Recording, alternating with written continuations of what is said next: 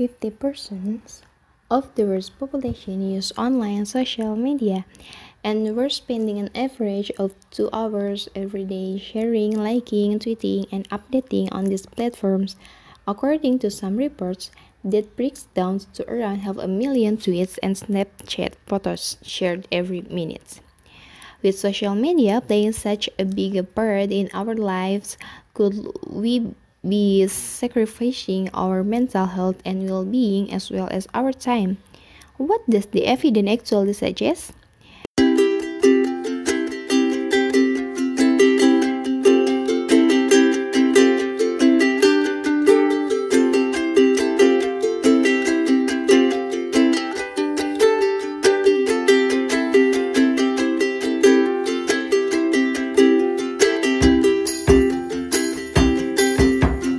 Facebook responds to mental well-being claims. Is it time to rethink how we use social media?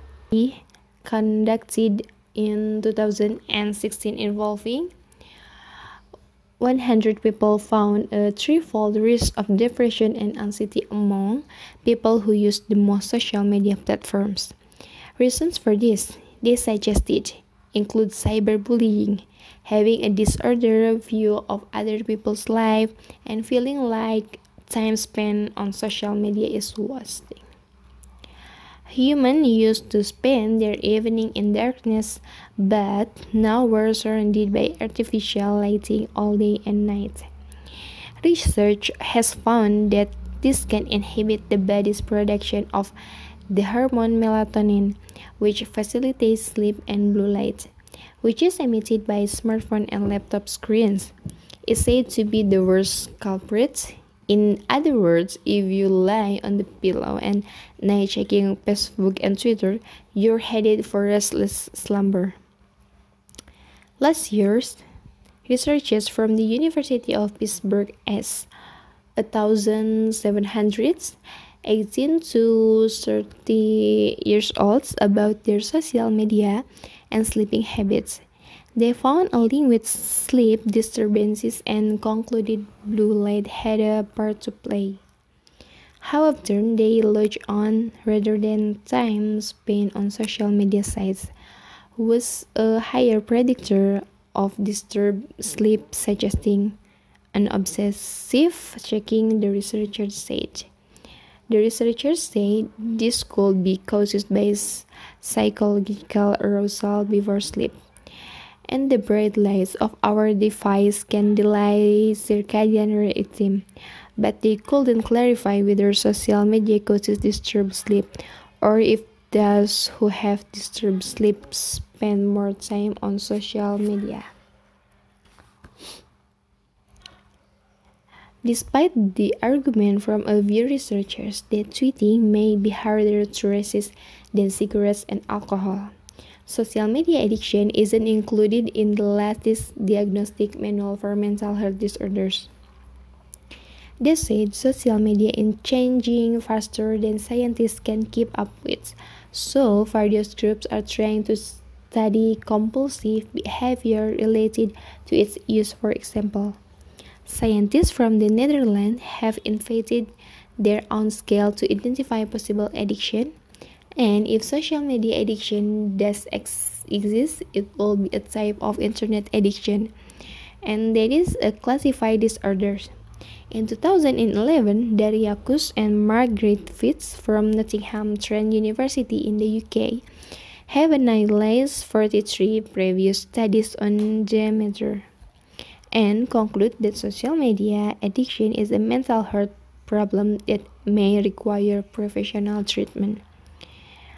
They found that excessive usage was linked to relationship problems, worse academic achievement, and less participation in offline communities, and found that those who could be more vulnerable to a social media addiction include those dependent on alcohol, the highly extroverts, and those who use social media to compensate for fewer days in real life.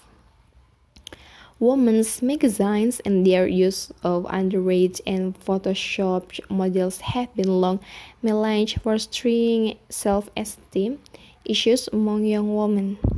But no social media, with its filters and lighting and clever angles, is taking over as primary concern among some campaigning groups and clarities. Social media sites makes more than half of users feels inadequate according to a survey of 1,500 people by Disability Charity Scope. And half of 18 to 34 years old say it makes them feel unattractive. A 2016 study by researchers at Penn State University suggests that viewing other people's selfies lowers self-esteem because users compare themselves to photos of people looking their happiest. Research from the University of Strathclyde, Ohio University, University of Iowa also found that women compare themselves negatively to selfies of other women. But it's not just selfies that have the potential to then self-esteem. A study of 1,000 Swedish Facebook users found that women who spend more time on Facebook reported feeling less happy and confident. The researchers concluded when Facebook users compare their own life with others, seemingly more successful careers and happy relationships, they may feel that their own lives are less successful in comparison. Facebook had a positive effect on self-esteem compared to other activities that boost self-awareness, mirrors, and photos. The researchers explained it that make us compare ourselves to social standards, whereas looking at our own Facebook profiles might boost self-esteem because it is easier to control how we are presented to the world. In a study from 2013, researchers texted 79 participants 5 times a day for 14 days, asking them how they felt and how much they used Facebook since the last text. The more time people spent on the site, the worse they felt later on, and the more their life satisfaction declined over time. But other research has found that for some people, social media can help boost their well-being. Marketing researchers Jonah Berger and Eva found that people who are emotionally unstable are more likely to post about their emotion, which can help them receive support and bounce back after negative experience.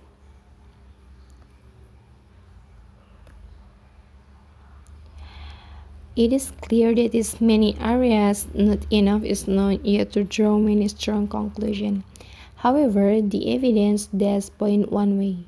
Social media affect people differently depending on pre-existing condition and personality traits, as with food, gambling, and many other temptations of the modern age. Excessive use for some individual is probably inadvisable, but at the same time, it will be wrong to say social media is a universally bad thing because clearly it brings myriad benefits to our life.